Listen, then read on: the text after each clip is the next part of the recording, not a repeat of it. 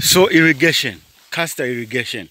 So in terms of castor irrigation, you can grow castor rain-fed or using irrigation system. It depends with you. Since we know that castor is a perennial crop, meaning it can go more than 1 year, you need to have a plan.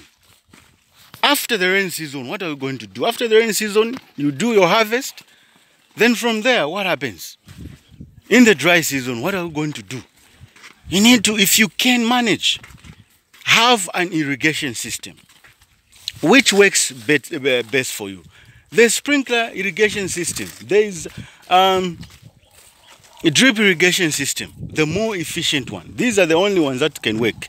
Unfortunately, rain hose irrigation system cannot work. The reason being is that this crop, for the local variety, in case you have the good local variety, in fact for them they'll grow up to 5 meters tall. So it's impossible for you to use a rain hose irrigation system. Sprinkler irrigation system will work out.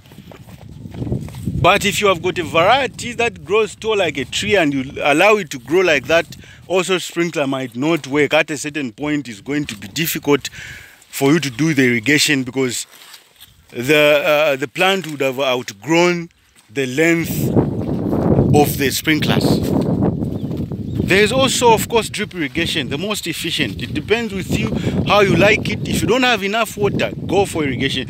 For drip irrigation system. If you don't have enough water, you have got enough water, you can go for a sprinkler irrigation system. It will depend with preference. It will depend with the cost that is involved. What is important and cardinal is for the crops to be watered, for efficient water to reach the crops, and that is it.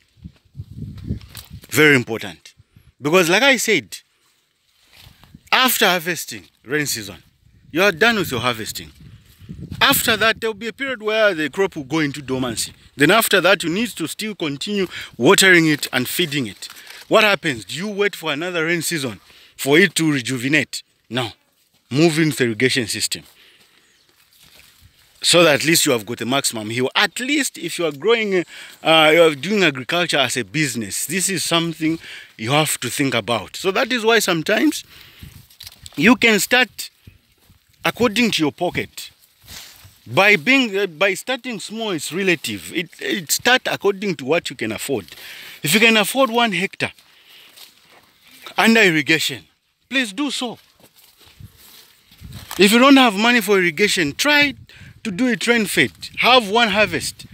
See how much it brings out. You have got sufficient profits. Please get part of the profit to buy an irrigation system. This is very important. Thank you very much.